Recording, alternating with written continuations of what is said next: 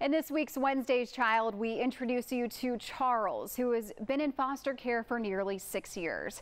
His case manager says she's hoping they'll find the perfect family to adopt him soon. It's one of Charles' favorite things to do, play, whether it be with toys or this big bounce ball.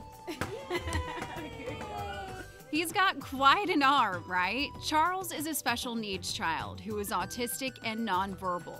Recently, he spent the day at We Rock the Spectrum in Roswell, where we got a chance to hang out with him. He likes to interact with people. If you're around him, he'll play with you. He likes to watch television. He loves cartoons. He likes to sit around and listen to music. He loves music.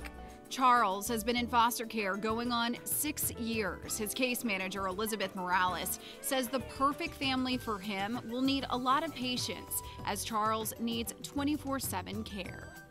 I'm gonna jump on my own. I'm having fun.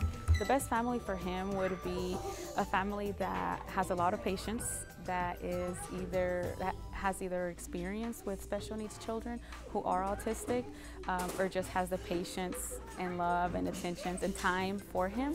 Morales says her #1 goal is to find Charles a permanent home. It's probably the most important part of our job is having a child adopted, having him have a forever home, a forever family. Yay! That we know will take care of him for the rest of his life. We want to thank We Rock the Spectrum for hosting us. For more information on adoption, you can call the Wednesday's Child hotline at 1-877-210-KIDS or visit our website, fox5atlanta.com.